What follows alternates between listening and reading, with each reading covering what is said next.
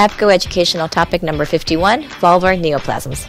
Vulvar carcinoma accounts for 5% of all gynecologic malignancies and is the fourth most common gynecologic cancer. The symptoms can be vague and sensitive for patients to talk about. Early recognition and proper evaluation of vulvar neoplasms can reduce morbidity and mortality. The objectives of this video are to list risk factors for vulvar neoplasms, describe the symptoms and physical exam findings of a patient with a vulvar neoplasm, and lastly, list the indications for vulvar biopsy. Here is our patient, Ms. Pruritic vulva. The mean age of diagnosis is 65. 20% of patients with vulvar cancers, however, are diagnosed at an age less than 50. There are thought to be two independent pathways for vulvar carcinogenesis. The first is related to HPV infection, and the second is related to chronic inflammatory processes.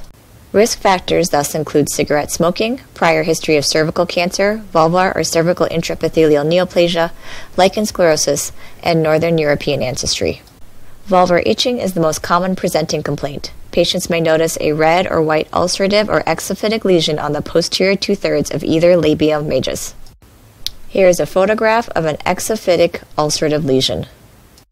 You may remember Dr. Vulva Vagina from hits such as APGO video number 35, Vulvar and Vaginal Diseases. Dr. Vulva Vagina is comfortable asking her patients about vulvar and vaginal symptoms. Remember that many of our patients will be reluctant to speak with their physician about symptoms down there, and unfortunately many of our patients are not familiar with their female anatomy. It is very important as a women's healthcare provider to feel comfortable asking women about their symptoms, to perform an exam if she has symptoms, and at this point let's briefly review vulvar anatomy. This is our patient in lithotomy. The vulva contains the labia majora, labia minora, mons pubis, clitoris, vestibule, and ducts of glands that open into the vestibule. Here are the labia majora. The labia majora are the folds of skin that contain hair follicles, as well as sebaceous and sweat glands. The labia minora are the folds of skin within the labia majora,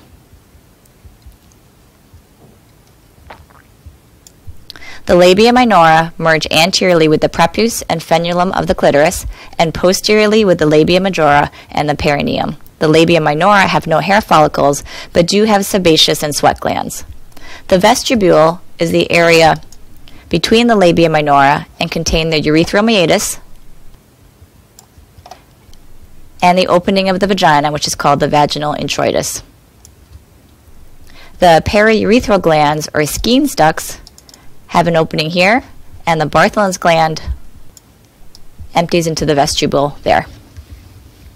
Approximately 90% of vulvar cancers are squamous cell carcinomas. These generally remain localized for long periods of time and then spread in a predictable fashion to the regional lymph nodes. Melanoma is the most common non-squamous cell carcinoma of the vulva and account for 5 to 10% of primary vulvar neoplasms. Melanoma is most commonly located on the labia minora or the clitoris. It usually presents with a raised, irritated, pruritic, and pigmented lesion. If diagnosed early when confined to the intrapapillary ridge, survival approaches 100%. If the melanoma has invaded into the subcutaneous tissue, survival is generally approximately 20%. Bartholin gland carcinoma accounts for 1 to 2% of vulvar cancers. The Bartholin glands have ducts that open into the vestibule at the 4 and 8 o'clock position on each side of the vaginal orifice. Bartholin gland carcinomas generally occur in women over age 60. However, any Bartholin gland mass in women over age 40 should be biopsied. Let's go back to Dr. Vulva Vagina. She is comfortable asking patients about vulvar symptoms and performs an exam of the vulvar region when patients are symptomatic.